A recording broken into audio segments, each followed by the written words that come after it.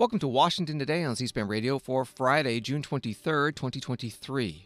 The Supreme Court rules that Texas and Louisiana lack the standing to challenge the Biden administration's immigration regulations that prioritize only certain undocumented illegal immigrants for deportation. We'll talk about the decision in U.S. v. Texas with legal reporter Zach Schonfeld from The Hill. A half dozen Republican presidential candidates speak at the Faith and Freedom Coalition Conference in Washington. One of the main issues, the anniversary of the Supreme Court Dobbs decision, which overturned the Roe v. Wade decision's constitutional right to abortion. And the coalition is advocating for further restrictions on abortion. Dobbs' decision anniversary also highlighted today by President Joe Biden and Vice President Kamala Harris as they promote reproductive rights as a pillar of their reelection campaign. Attorney General Merrick Garland asked about IRS whistleblowers claiming that Hunter Biden was given preferential treatment by the Biden administration in a tax evasion investigation. Pennsylvania's Governor Josh Shapiro celebrates the early reopening of a collapsed portion of Interstate 95, a major route for shipping goods on the East Coast. U.S. House passes a bill to reverse a change in Fannie Mae and Freddie Mac mortgage loan fees that Republicans say penalize borrowers with good credit scores. And the Italian Prime Minister finishes his state visit to the U.S. with a meeting at the White House with technology company CEOs, both Indian and American. Now to the Supreme Court decision today in U.S. v. Texas, the court siding with the Biden administration in a challenge to immigration regulations that prioritize certain illegal immigrants for deportation. Joining us now on the phone is Zach Schonfeld, courts and legal reporter with The Hill. Thanks for joining us.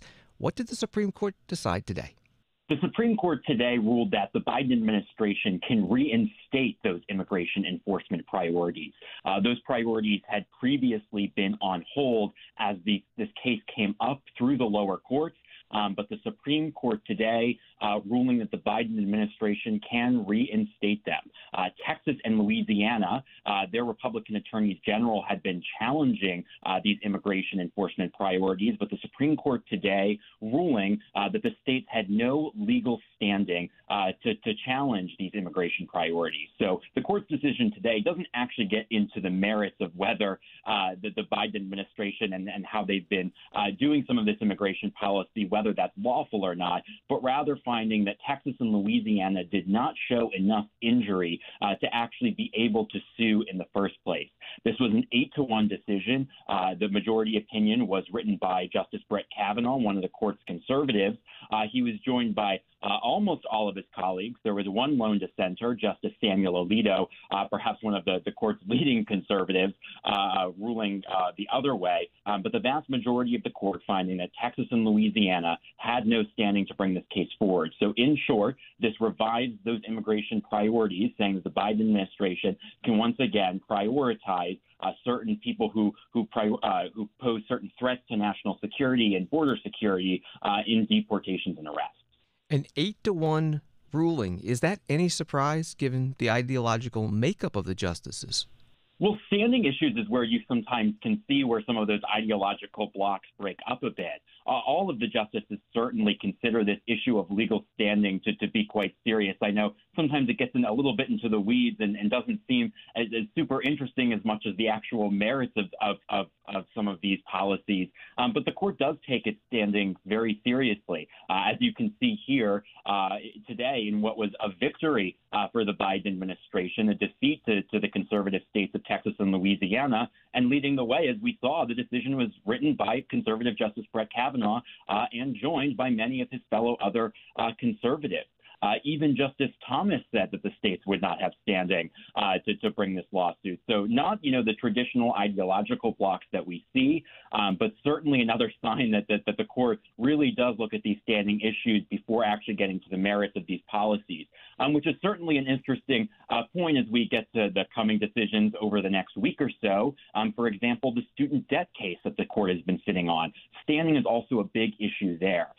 So we can talk, all about how the conservatives on this court, might be challenging and express doubt in these various things that the Biden administration is doing. But as we're seeing now in these decisions, they really are looking to see before they actually reach the merits. They're taking a good, long, hard look at whether challengers actually have standing. So certainly as we get closer to the student debt decision in particular, as folks are watching the standing issues there, will be interesting to see if that carries through into next week. We're talking with Zach Schonfeld with The Hill. There was another immigration-related decision today, this one dealing with free speech. Yeah, this was another immigration case that came down in which it was a challenge to a federal crime that makes it illegal to solicit or facilitate or encourage illegal immigration. Someone who was convicted under that statute had been challenging their conviction. They said that their First Amendment rights weren't violated, but what they were doing is they were challenging the crime at issue as being unconstitutionally overbroad, saying that even though their free speech rights might not have been violated, it would violate the free speech rights of other people who could be convicted under this statute. At issue in this case came to be exactly how far is the scope? According to the defendants in the case, they were arguing that this crime of encouraging illegal immigration could extend to, anyone who, made any benign statements saying, I think people should, come and come to the U.S. unlawfully.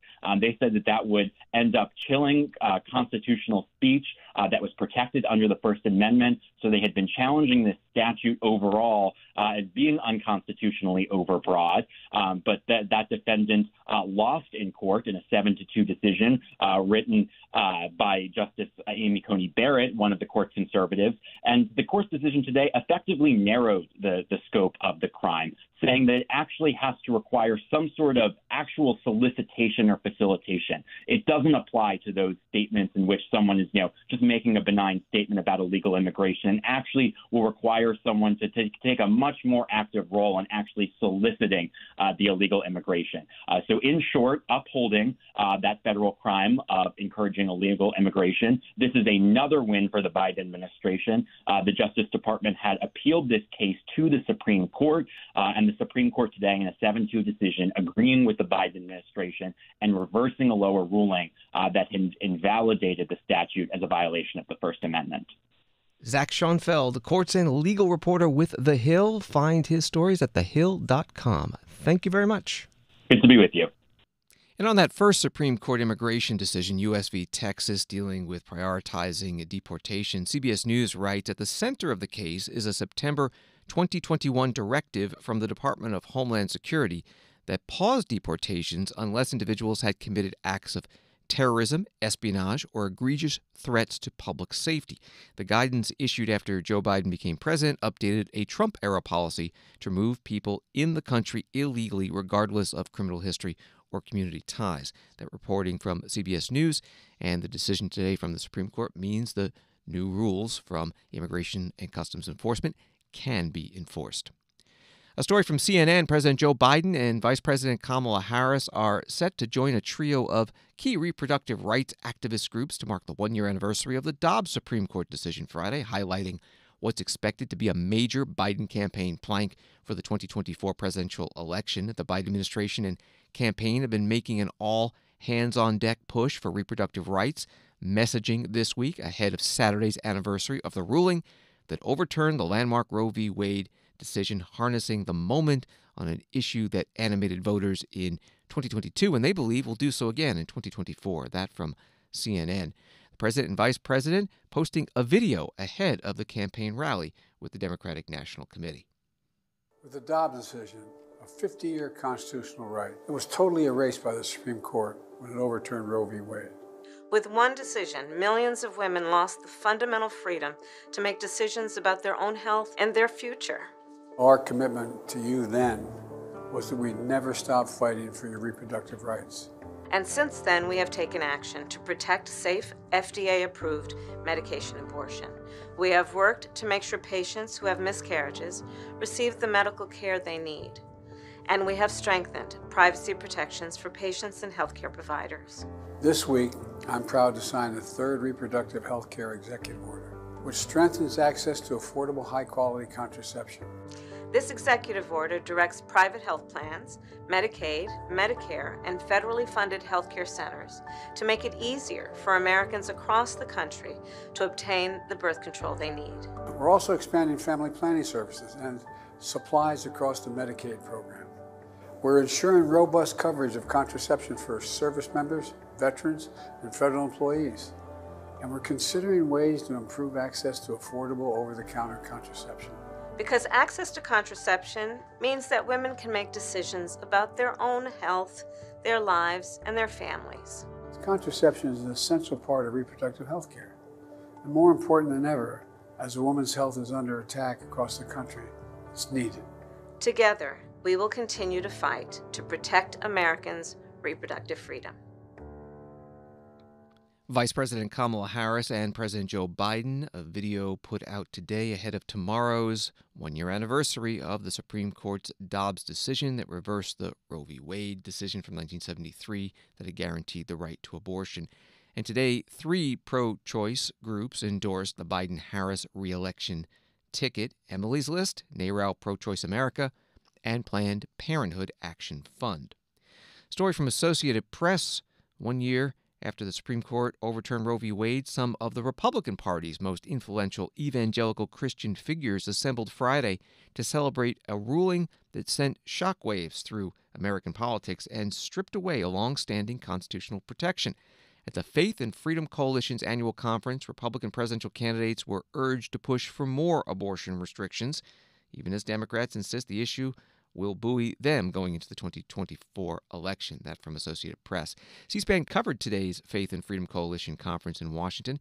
Here are a few of those Republican presidential candidates, starting with former Vice President Mike Pence. We must support efforts in state houses across the country to protect the unborn and support women facing crisis pregnancies with new and renewed resources. And literally with nearly every nation in Europe limiting abortion to 12 to 15 weeks. The fact is today, abortion law in the United States is more aligned with China and North Korea than with Western nations in Europe. So I want to say from my heart, every Republican candidate for president should support a ban on abortion before 15 weeks as a minimum nationwide standard.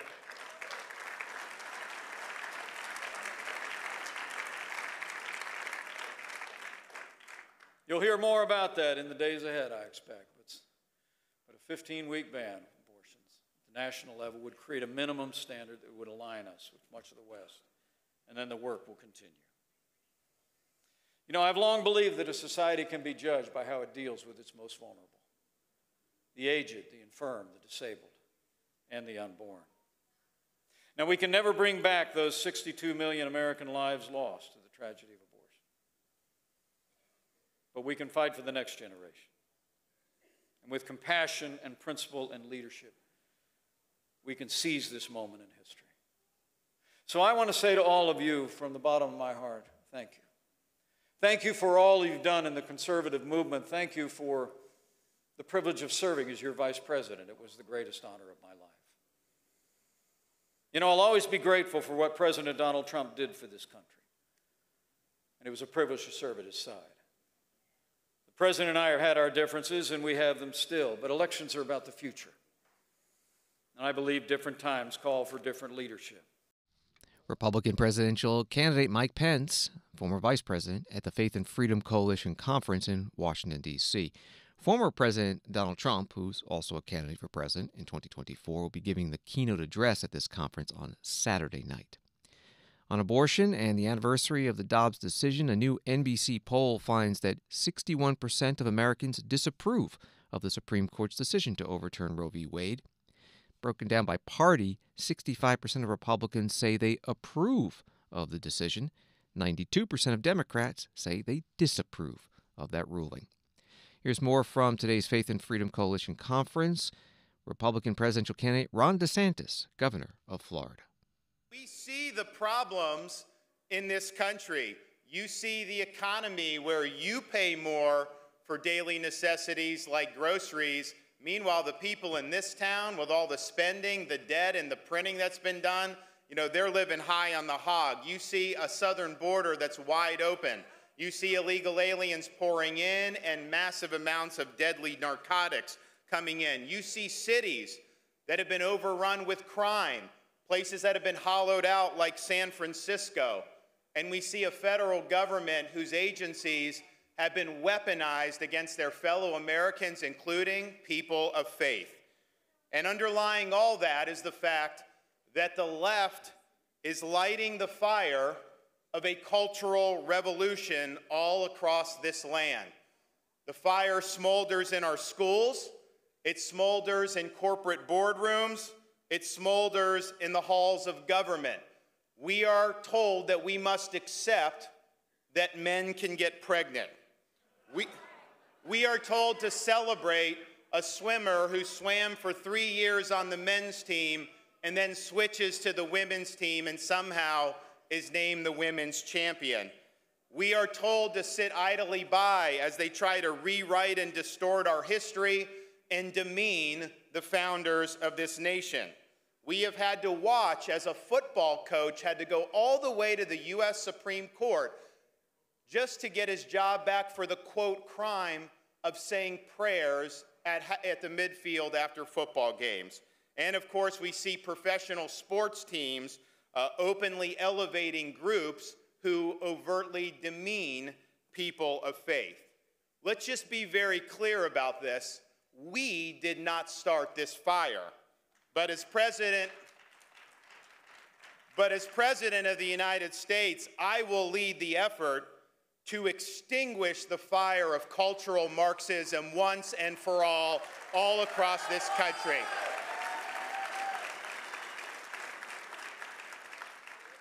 We will restore sanity to this nation. We will return normalcy to our communities, and we will reinstate integrity across institutions. This is a time for clarity. This is a time to stand for truth. This is a time to proudly put on the full armor of God. Republican presidential candidate Ron DeSantis, the governor of Florida, in Washington at the Faith and Freedom Coalition Road to the Majority Conference. More from the Associated Press article on the conference and the governor's speech. They write, the Governor DeSantis championed having recently signed a state ban of abortion after 6 weeks of pregnancy in Florida, though he has been less clear about where he stands on a federal ban. He told the crowd that the state limit was the right thing to do, but don't let anyone tell you it wasn't. Associated Press writes that appears to be an allusion to Donald Trump, who has cautioned against going that far. Senator Tim Scott, Republican from South Carolina, also a presidential candidate, also speaking at today's conference about his faith and abortion. I once heard that the era of value voters was over, someone wrote recently. I'm so excited that they were dead wrong. I'm looking around here and I see people just like me who have faith on their sleeves, Jesus in their hearts, and we're just getting started. I'll say this, the truth of my life disproves the lies of the radical left. They want to divide our country according to race and create tribes, but I'm here to say, not on my watch. Hallelujah. I'll say this, there's no question. When you think about the radical left and their agenda, we have to start with tomorrow's anniversary and thank God Almighty for the Dobbs decision. Absolutely. We are creating a culture of life in America, and that's a really good thing. But I will say, without any question, the Secretary of the Treasury was in the middle of a banking hearing, and I'm on the banking committee. And I heard the Secretary of the Treasury, the second most powerful woman in the Biden administration, say that poor black women should have abortions to improve their labor force participation rate. I said to myself, I could not have heard that right. I know y'all don't know this, but I'm black. And so I said to myself, my mother, a single parent, mired in poverty, made the decision for life. And I thank God Almighty that she chose to bring me in the world.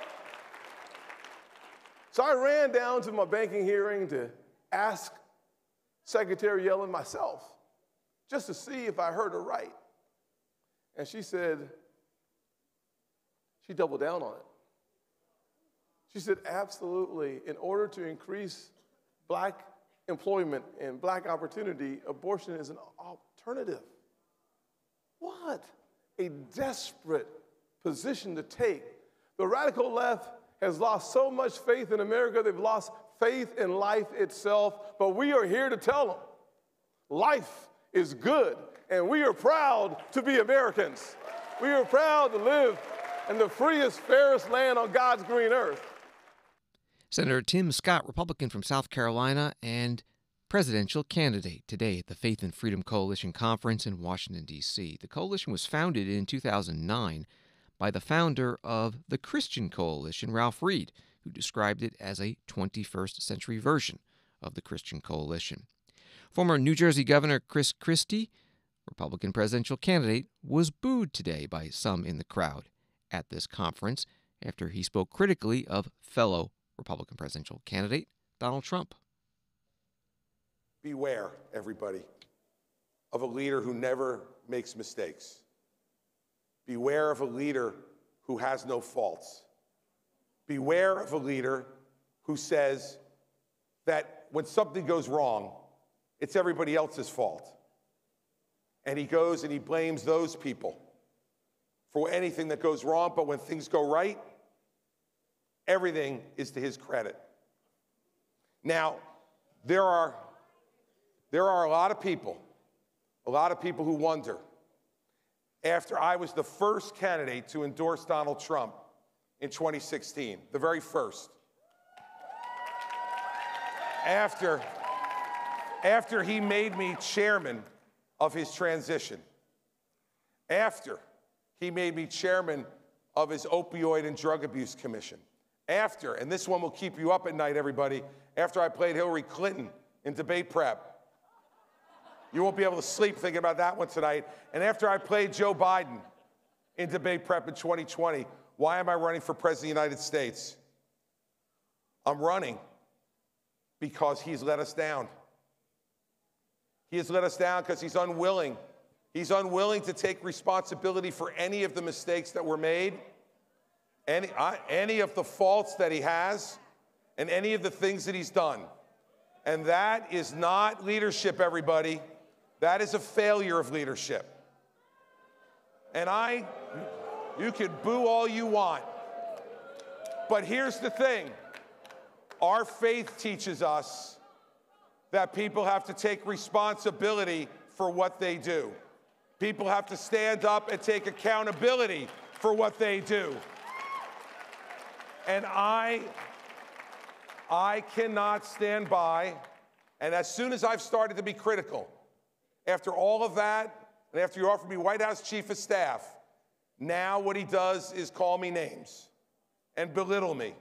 And I will tell you, if all you do is disagree with someone, and in return you get that kind of treatment, I've joined a great list of Americans like Rex Tillerson and Jim Mattis and Mark Esper and Mick Mulvaney and John Kelly and all the rest.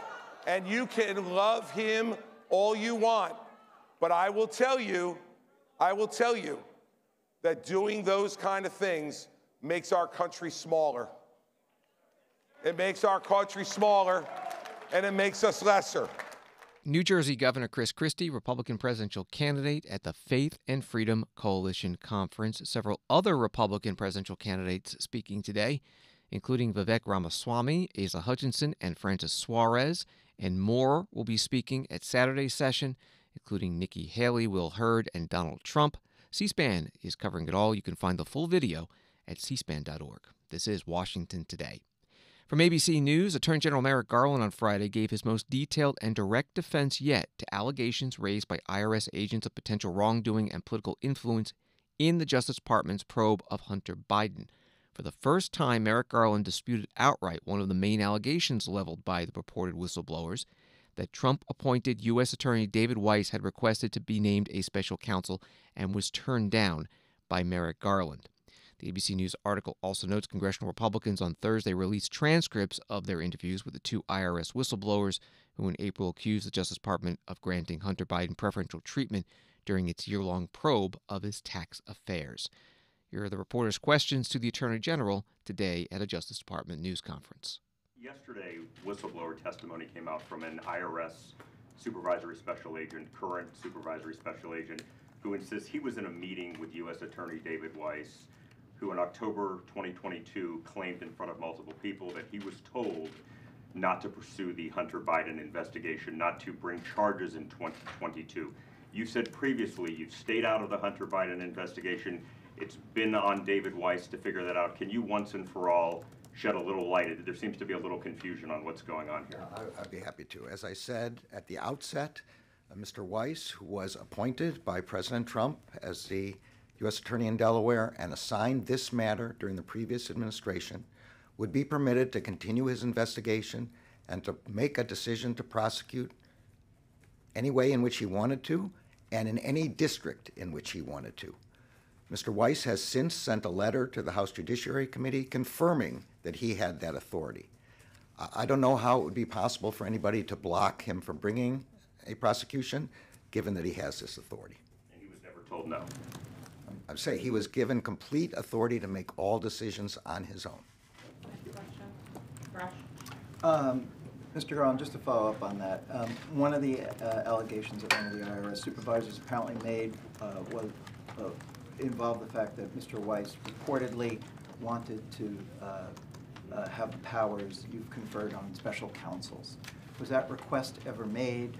And if so, why did you reject it?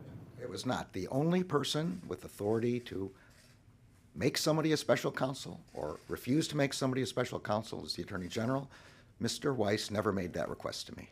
Do you think, just to follow on that, do you think that a special counsel, can you explain the rationale for not appointing a special counsel in this case? Mr. Weiss had, in fact, more authority than a special counsel would have.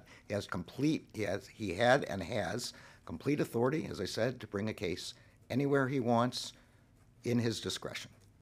Attorney General Merrick Garland at the Justice Department with reporters.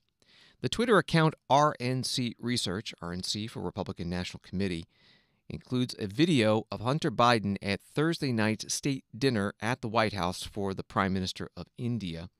And the account has this description. Here is deadbeat Hunter Biden embroiled in a massive family-wide corruption scandal, rubbing elbows at last night's White House state dinner. And Congressman Rudy Vackham, Republican from Indiana, quote-tweeting it, adding, "In the swamp, it's good to be a Biden." The White House Press Secretary Karine Jean-Pierre getting questions today from reporters about this. The president invited his son Hunter to the state dinner last night. I'm wondering if you could take us into the thinking and the decision-making of why the president decided to invite I'm just not going to get into family discussion, personal family discussion. As you know, Hunter is his son. I'm just not going to get into it. Let me ask you this. If Hunter Biden wasn't the president's son, would he have invited someone who had just reached a plea agreement with federal prosecutors 2 days earlier? A couple of things. Again, that's his son. He's a family member. It is not uncommon for family members to attend events at the White House. You could look at past presidents. I'm sure you have. So that is not uncommon. As it relates to anything related to Hunter, I'm just not going to respond to it from here. Can I follow up on that? No, I just called in somebody. Go ahead. Yeah. So Kirby wouldn't answer James's question, though. Are you going to answer the question? I mean, it's not an unreasonable question to ask whether the President of the United States was involved, as this message seems to suggest, in some sort of a coercive conversation for business dealings by his son. Is that something, if he wasn't, then maybe you should tell us? So here's the thing, and I appreciate the question. I believe my colleague at the White House Counsel has answered this question already, has dealt with this, has made it very clear. I just don't have anything to share outside of what my colleagues have shared, and so I would refer you to him and the DOJ. Just not going to comment from here. Text message What I can tell you is I know that my colleague has dealt with this. He addressed this at the White House Counsel. I just don't have anything else to share. I just answered the question. I just answered the question. No, you didn't. Yes or no, was the president involved in the shakedown attempt? Stephen, I just answered the question. It's not up to you how I answer the question. I just answered the question by telling you my colleagues at the White House Counsel has dealt with this, and I would refer you to them. Go ahead. Can you just remind us what your colleague said from the White House Counsel so we have it? I would refer you to them, and they will share their statement with all of you. My question is about your statements from that podium. You've stated that the president stands by his comment from the 2020 campaign that he never once discussed his son's overseas business dealings with his son. And you stood at that podium and you reaffirmed that. Do you stand by your reaffirmation? What I will say is nothing has changed. Nothing has changed. And I will leave it there. Anything else, I will refer you to the White House Counsel. This is not a change? I just answered the question. You just asked me, does my statement change? I just told you nothing has changed. That's answering the question. Go ahead. Go ahead. The president was there 2 days Go ahead, prior. Stephen. The White House Press Secretary Karine Jean-Pierre with reporters today in the White House briefing room. Hunter Biden is scheduled to appear before a U.S. district judge in Delaware on July 26th for a plea hearing related to his plea agreement concerning a tax evasion case and illegal gun possession. Washington Today continues in a moment. When citizens are truly informed, our republic thrives. Get informed straight from the source on C-SPAN.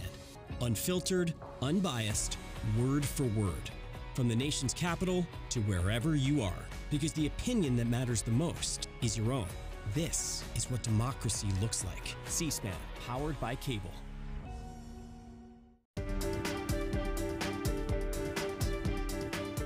Welcome back to Washington Today, available as a podcast on the C-SPAN Now mobile app and wherever you find your podcasts. Traffic is moving on temporary lanes again on a portion of Interstate 95 in Philadelphia that collapsed 12 days ago following a deadly tanker truck crash and fire under the overpass. WPIV-TV reporting the lanes were built much faster than officials originally predicted. In the days after the collapse, officials believed the construction would take months.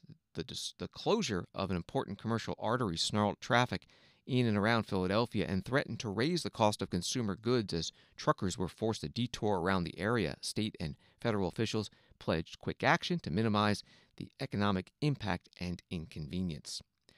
The governor of Pennsylvania, Democrat Josh Shapiro, spoke at the reopening on site. And one of the most exceptional things that I've seen over these last 12 days is that everyone wanted to help. Everyone wanted to be a part of this. From SEPTA stepping up to add capacity and welcome new riders, to Pocono Raceway lending us their jet dryers to ensure the road stayed dry so it could be paved and striped. Bet y'all didn't know I was a NASCAR guy. To Philly staples like Wawa and Star Restaurants delivering shorties and burritos for the work crews at the shift change. To the thousands of folks who turned on the live stream to check in on our progress and cheer on those who are doing the work. This was a moment of civic pride for Philly and Pennsylvania. We all came together and we proved that we could do big things again in Pennsylvania. We all came together and we showed that when times get hard, Pennsylvanians show up for one another. And we showed that when we work together, we can get it done here in Pennsylvania. We sure can. Pennsylvania Governor Josh Shapiro, Democrat, at a news conference at the site of the reopened I-95 portion that had collapsed. And yes, in the original, the governor did say the profanity. White House says that President Biden called Governor Shapiro today, and President Biden visited the site last week, and according to the White House, told his administration to move heaven and earth to reopen I-95 as soon as possible.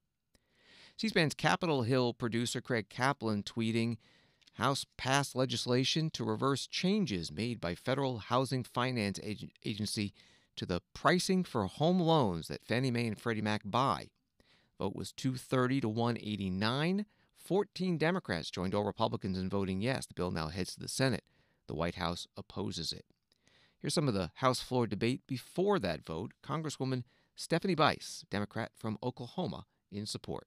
Under the rule from the Federal Housing Finance Agency, home buyers with good credit scores will be forced to pay more for their mortgages to subsidize loans to higher risk borrowers. And that is why the Middle Class Borrower Protection Act is so important.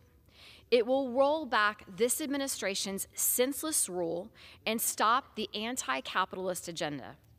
Similar to the student loan scam, the president is once again trying to bypass Congress and centralize more power in the hands of the executive branch. Since President Biden took office, he has increased the role of the federal government in the lives of everyday Americans, and this is a perfect example. With sky-high mortgage rates, the last thing we need is to add more fees and burdens on hardworking Americans and certainly hardworking Oklahomans in my district. I stand in support of this legislation, and I urge my colleagues to support the bill. Congresswoman Stephanie Bice, Republican from Oklahoma, on the House floor. Congresswoman Maxine Waters, Democrat from California, spoke in opposition. During the Rules Committee debate, Republicans called FHFA's changes redistributive. Let's be clear. FHFA made changes to ensure that middle-class homebuyers are not unfairly charged more for risk than are already covered by private mortgage insurance. This is hardly redistribution. It's ensuring that middle-class borrowers have a fair shot at home ownership. Mr. Davidson's bill, on the other hand, would absolutely redistribute costs from the middle class to the wealthy. Let me break this down for the record. The nonpartisan Congressional Budget Office determined that this bill would cost $1.8 billion before the addition of the manager's amendment. That represents $1.8 billion in fees that otherwise would have primarily affected the wealthiest home buyers who could barely notice such a nominal fee increase in order to pay for this cost. Republicans added a 10 basis point guarantee fee that would increase cost for all home buyers to the tune of $5 billion. Congresswoman Maxine Waters, Democrat from California, the ranking member on the Financial Services Committee, on the House floor before the House voted to pass this bill. Again, it was 230 to 189. 14 Democrats joining the Republicans in voting yes. The bill now heads to the Senate, but the White House says it is opposed. Wall Street today, the Dow down 219, NASDAQ down 138, S&P down 33. The Prime Minister of India, Narendra Modi, finishing up his state visit to the United States with a luncheon at the State Department attended by Vice President Kamala Harris and Secretary of State Antony Blinken, and a roundtable at the White House with President Biden and CEOs from U.S. and Indian technology companies. On the U.S. side, Microsoft, Google, OpenAI among them. A Reuters article reads that the meeting included pledges of deeper U.S.-India cooperation on areas including space, artificial intelligence, and quantum computing. Here is Prime Minister Modi. The sectors represented here that touch our lives in every way, and technology is something that touches our lives, and all technology sectors are represented here. And there are well-established firms here and startups here as well, and both of them are working together to create a new world. And I'm very pleased that under the leadership of President Biden, technology, understanding the importance of technology, the progress that America has made in the area of technology, and the youth in India, thanks to its talent, has created an identity for itself in the world. So this coming together of talent and technology, I believe this is definitely a guarantee for a bright future. This morning, the discussion we've had with just a few friends, but this morning is with us, giving us a guarantee for a bright future. And this is a very small group of people, but this is a very promising group, a wonderful group, and one which is going to give a direction to the world, which is going to build the future of the world. Prime Minister of India Narendra Modi at the White House, a roundtable with President Biden and the CEOs of technology companies, both American and Indian. President Biden giving the Prime Minister a T-shirt with one of the Prime Minister's quotes on it, a little play on artificial intelligence. It reads, "The future is AI," and then in parentheses, America and India. On the war in Ukraine, Associated Press reporting that authorities in Russia launched a criminal probe Friday against the owner of the Wagner Group military contractor over his alleged threats to oust Russia's defense minister.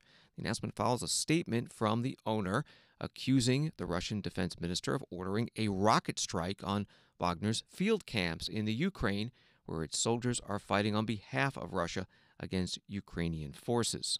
At the White House, National Security Council spokesperson John Kirby asked about what's happening in Ukraine and their counteroffensive against Russia's military positions in eastern Ukraine. President Zelensky said this week that the pace of the counteroffensive is moving slower than desired. Is the administration concerned right now about the pace and what you guys are seeing and hearing from talking with Ukrainian officials? We're focused on making sure that the Ukrainian armed forces have everything that they need to be successful. War is unpredictable, and the enemy gets a vote. And I'm certainly not going to get up here and speak to Ukrainian offensive operations. They should be the ones to do that. But I don't think that they went into this with some sort of false sense of confidence about how tough it was going to be. It's not as if the Russians, and we talked about this many times from here, that the Russians were preparing for this, throwing bodies at the problem set, putting in additional forces, building defense lines, sometimes 3 lines deep. It's not as if the Russians weren't preparing for defense, and defense is a strong form of war. And you know, the Ukrainians are fighting through this. I think we just all have to recognize that combat can be unpredictable, and sometimes your plans don't always go exactly the way that you expected them to, but that's what's expected when you're in combat. What we're going to focus on again is making sure that they can be ultimately successful. John Kirby, Strategic Communications Coordinator for the National Security Council in the White House briefing room. An article from the Washington Examiner has the United States Ambassador to the United Nations, Linda Thomas-Greenfield, urged the UN to conduct an investigation into the drones Iran has supplied to Russia for use in Ukraine. Iran has provided hundreds of unmanned aerial vehicles that Russia has used for months to target Ukraine's critical infrastructure. The U.S. believes there's a chance the facility Russia is building to manufacture more of them could be operational by early next year. That from Washington Examiner. Thanks for listening to Washington Today. You can sign up for C-SPAN's evening newsletter word for word to get the stories Washington is talking about, emailed to you every day. Subscribe at c-span.org/connect. Have a good night and weekend.